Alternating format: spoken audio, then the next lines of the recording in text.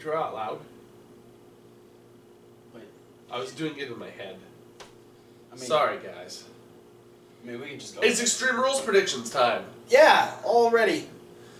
We decided due to the lack of confirmed matches, there's only 6 being billed right now. Yeah. That one, it's an even number, so that puts us at a way higher risk of tying. Yeah. That there's just not that many. So if there is like a concise winner, There's a lot of gray area for this pay-per-view, so we've decided to forego the wager. We're just not even sure how good it's gonna be. Yeah. Let's be real. It's raw. It's raw. It has a chance to fail. And there's some weird stuff going on. But it's not going to mean we're not going to predict, though. We're going to predict. We're going to predict the shit out of it. Yeah, we're definitely going to do that. And we're going to start by predicting a match that's not even on the card. But there's a good chance that it could be added as a pre-show match. In case it does get added. Because there's only 6 matches, so I would assume that there's going to be at least a 7th. Because it's Raw. Goldust versus R-Truth. Yes. Because they hate each other now. Yeah. They also like movies. Yeah. A lot. We knew Goldust liked movies. Yeah. But R-Truth is very fond of movies. We found that out on Monday. Shaft. And Pulp Fiction. So, without making any further ado, I'm going to say Goldust. I'm going to say Goldust as well because it makes more sense to have R-Truth chase Goldust. Yeah. Absolutely. Not like a sexual way. It's just like, hey, you beat me. Goldust will find some cheap way to beat him. You beat me, so I have to chase you, so I can beat you. Non-sexually, of course. There might be some double sticking involved. It's Extreme Rules, you never know. Okay. There is going to be... Only one of these matches is not for a championship something or other. Yeah. So we're going to start with that one. It's the mixed tag team match Yes. of Sasha Banks and Rich Swann, which I have now dubbed Swansha Banks. I like that. Versus Noam Dar and Alicia Fox.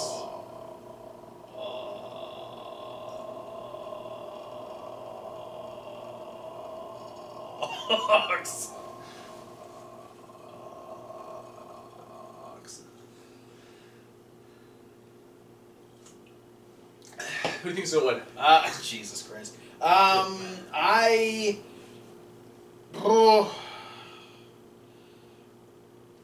going for Swansha. Yeah, Swansha Banks. I'm going for Swansha. Mostly because I don't like both of these feuds need to end. Yeah. Because Alicia versus Sasha was just so kind of random, and it's already gone for 3 weeks. And Dar versus Swan should have ended a long time ago, and it's still going. So I'm hoping that the faces win just to finish it.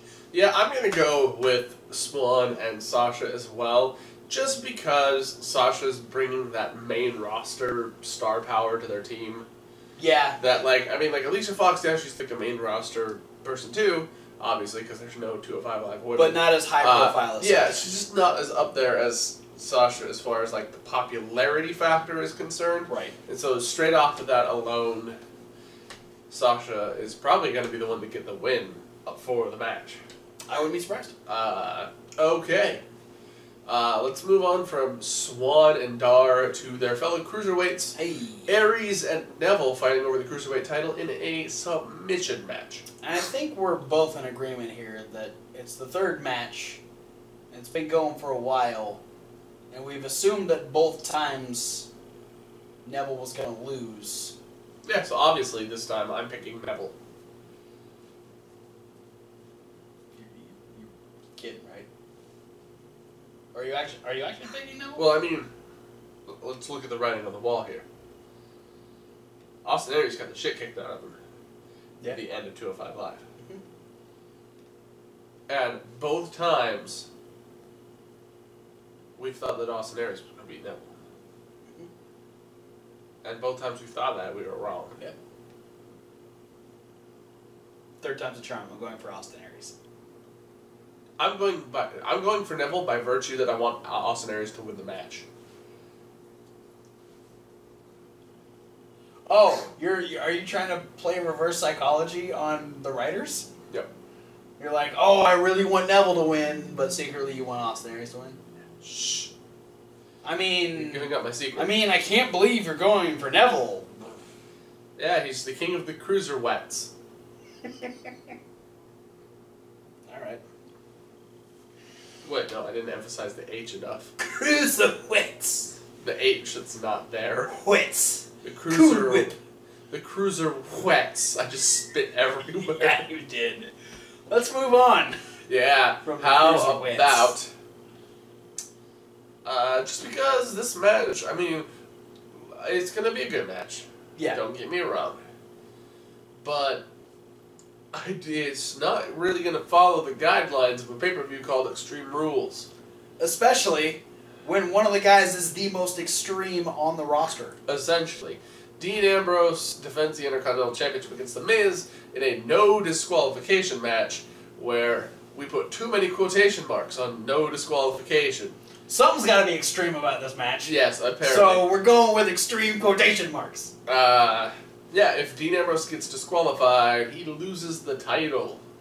What? Wait, Orton versus Triple H at WrestleMania, this thing. Ooh. Ouch. Because that was a WrestleMania main event I wish I could get back. Yeah. This is the one I'm having the most trouble with. Ambrose. I'm gonna... Ambrose, by virtue of The Miz, gets disqualified. I'm gonna go with Ambrose also, mostly because... Don't get me wrong, I do enjoy what The Miz does. The Miz is a very good heel. Yep. But, like, there's only so many times that I can see him or hear him say, I'm going to save the Intercontinental Championship. Because that's literally his shtick every time he goes for the title. And I'm really sick of it. So I want this to just fail and Dean Ambrose to move on to something else. Yeah. So go Dean Ambrose.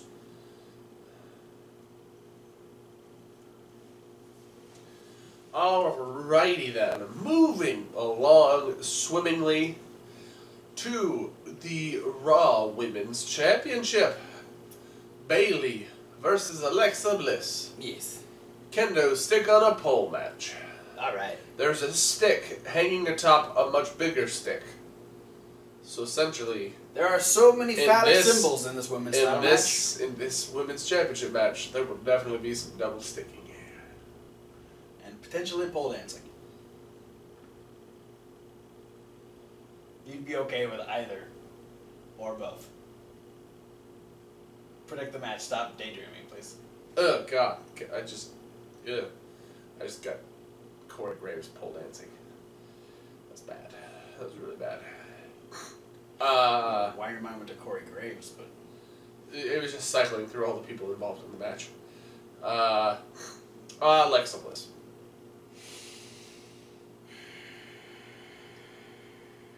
She's too conniving. And it's gonna be... Yes! Yes. It's gonna be by virtue of the recently seemingly non-existent Nia Jax. The fact that... Here's the thing, is that Alexa hasn't put her title on the line for a while now, and so, for that fact, Nia Jax hasn't been on television. And most people at this point, because Alexa Bliss has been doing things by herself, just forgets that Nia is a part of it. Yeah. So, therefore, with it being a no disqualification match, essentially, I think, Yeah. that Nia Jax can get involved and either distract Bayley or take the kendo stick from her, toss it to Alexa, and Alexa will beat the crap out of Bayley. I'm gonna predict somebody's taking a headshot with the kendo stick. Ooh. Like, this is the thing. Like, I know, like, there's the no headshots rule in WWE, which I don't know if it extends further than just the steel chairs. I think it's just steel chairs, because I'm pretty sure I've seen people get at least whacked in the face with kendo sticks since that's become a rule. But even if it is, I think one of these girls where both of them are going to be willing to forego the fine in order to... Because at this point, like, yay, they're at Extreme Rules and they're doing a stipulation match at Extreme Rules, but you look at it on paper and you're like, this is a lame stipulation. It is. It is one step up from the no DQ match. Yeah, especially considering that we just got the big announcement on SmackDown that the SmackDown women are doing a Money in the Bank ladder match. Yes. 5 women in a ladder match. Raw, the best you could do is put a stick on another stick and have them hit each other with it. And here's, like, my thing is, we didn't even get any hype for the weapon itself, nor did we get any of that, oh, what's Bayley capable of?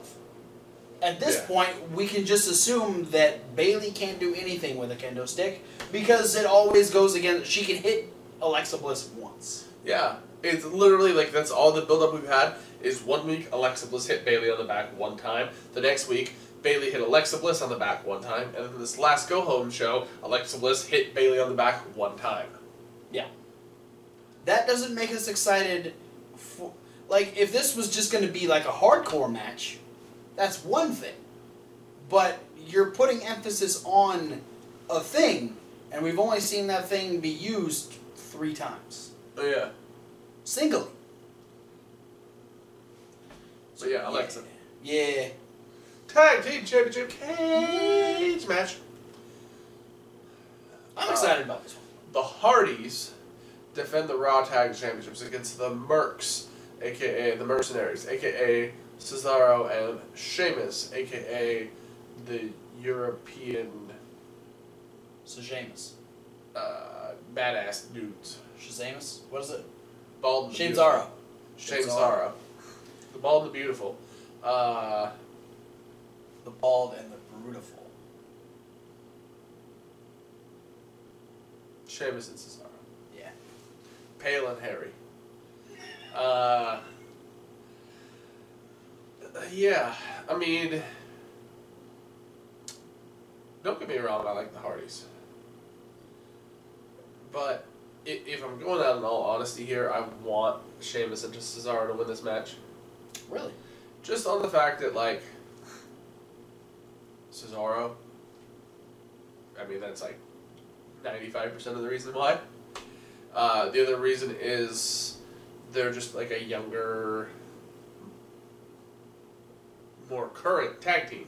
That's fair. That, on the other hand, I'm just waiting to see how long WWE is going to ride this Hardys train. Because, on one hand, cool, it's a nice little nostalgia snapback.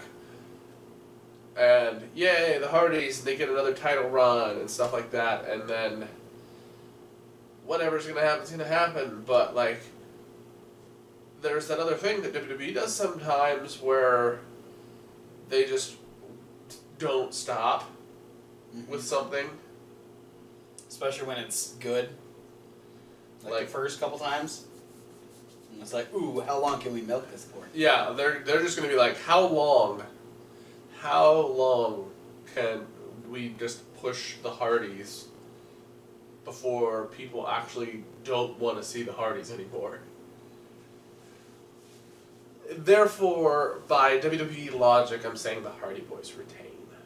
Yeah, I'm going with the Hardys as well. I think... Have we agreed on literally all but one? All but one. Yeah. It's a good thing we didn't put a stipulation on this. Especially a points-based one. Yeah. Yeah, I don't know.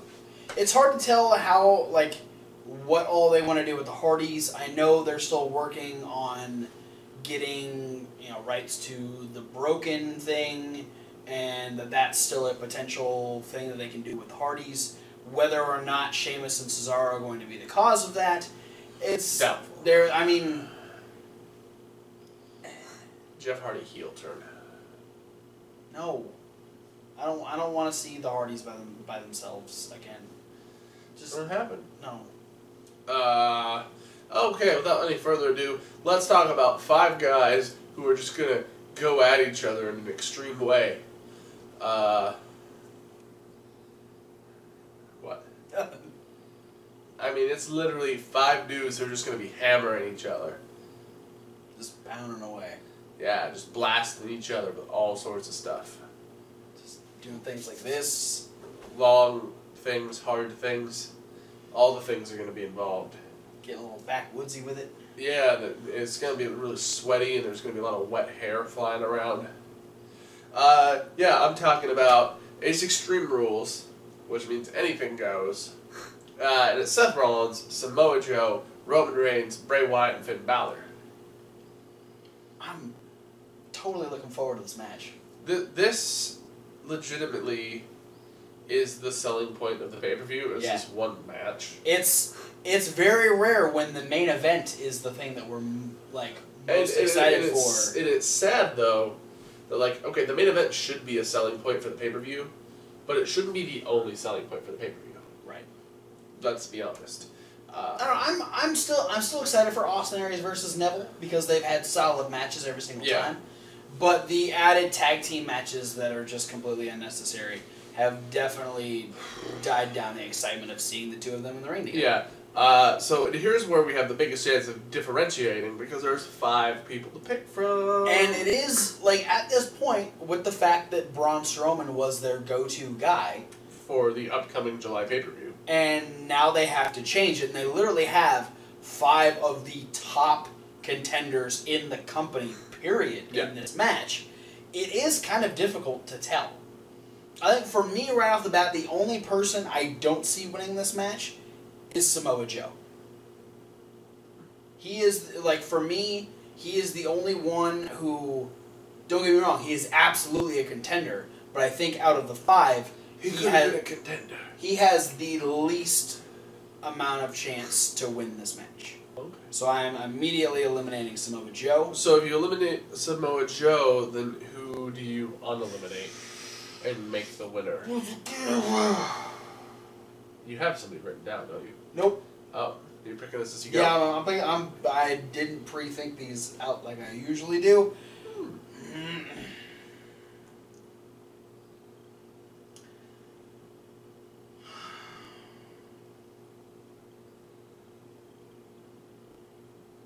I'll say it. I talked to you about it when we were watching Raw. Like, how I think this is going to go. Yep. Because I legitimately think... If you say it, I'm going to add a stipulation. Why? If you say it... Why? Because he fucks me over every time? Yep.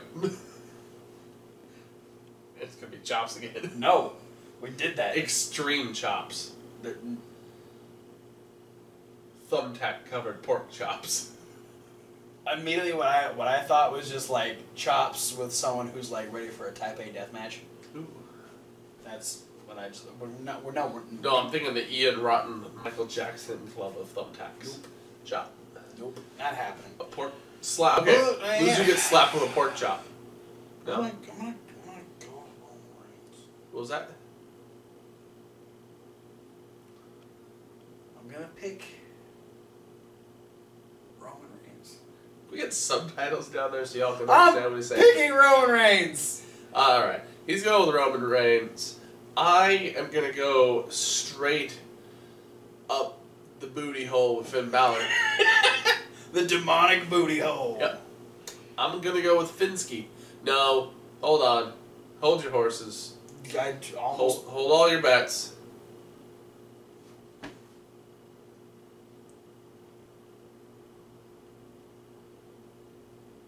No, I'm going to go with Samoa Joe. You're weird. Yep. I'm going to go with Samoa Joe. You're weird. I am. But I've backed out of my Finn Balor bet by realizing that they still haven't got to play out the Finn Balor Bray Wyatt thing that they've been trying to start. Yep. But and I also think there's at least another pay-per-view worth of Samoa Joe versus Seth Rollins. Here's where I'm going on that one is I think people are already getting tired of that enough to... They are, but it's Raw. It's true. We just talked about the Hardys. No, I feel like Joe is going to get it and he's going to be sneaky about it. It's going to be very in the same vein that he won his triple threat match. Oh. Yeah. By just hucking Finn out of the ring and pinning Bray Wyatt? Yeah. Alright. Is this elimination? No, it's one fall to a finish. Okay, yeah, then that's exactly. As far as I know. Let me double check. Let me go to the Wikipedia real quick. Go double check. See if there's an added. Go to the Weenipedia. I'm pretty sure it's just one fall to a finish. It is Fatal 5-Way Extreme Rules match determines the number one contender for the WWE Universal Okay, Championship. so it doesn't say elimination, so nope. There you go. I'm going Samoa Joseph. All right. Yeah. That he's the only guy out of all of those people to have yet to contend for the main championship of Raw or SmackDown. It's true. Which is why I don't think he's going to go for it. I think he's got to finish doing whatever he's doing first, and then he's going to go for it. I think Roman Reigns is going to be... Roman Reigns is going to take it because I thought about it. Between now and WrestleMania, there's legitimately only 5 potential times for Brock Lesnar to defend the championship. He's obviously going to do it at whatever the July pay-per-view is, whether it is or is not Great Balls of Fire. After that, you've got SummerSlam, you've got Survivor Series, you have the Royal Rumble, and then potentially whatever the last pay-per-view is. And maybe Night of Champions. And yeah, and maybe Night of either Night of Champions if they do it, or whatever the last pay-per-view is before Mania. So there's legitimately only 5 times he's going to defend it. So he will defend against all of these guys. I doubt it. But it's going to be at each of these pay-per-views. I don't think he's going to run the gamut with these 5 guys. I think he will. Because one of them is going to get outed for Braun Strowman when Braun Strowman comes back. Depending on how long Braun Strowman's out, because there's a good chance he's out for like 6 to 8 months, which would bring him back probably right around WrestleMania. I don't think he's going to be gone that long. You don't think so? I think he's going to come back a lot earlier than expected. He had a shattered elbow, bro. He did. An elbow. But, I mean, we've seen people come back from injuries much sooner than anticipated. That's true. I think Braun's going to be one of those cases. All right. And I think he's probably going to be the number 1 contender for, like, the Rumble. All right. Cool. That's it for Extreme Rules predictions. Thanks for watching. Don't forget to like, comment, subscribe. Click the links. Check out the podcast. Those are all links. Check out Reasonable Wrestling Fans. Yeah, that's also a link, but it's also reasonable to W. Like also wrestling. Like also wrestling. Also check out the top 5. It's over here on the playlist. Yep. Along with all of our regular videos. Thanks for watching, guys. We'll see you whatever video you decide to watch next. Great Balls of Fire. Fuck this pathetic attempt at being extreme. Fuck all y'all. Take some of those. Some of those. Never one of those.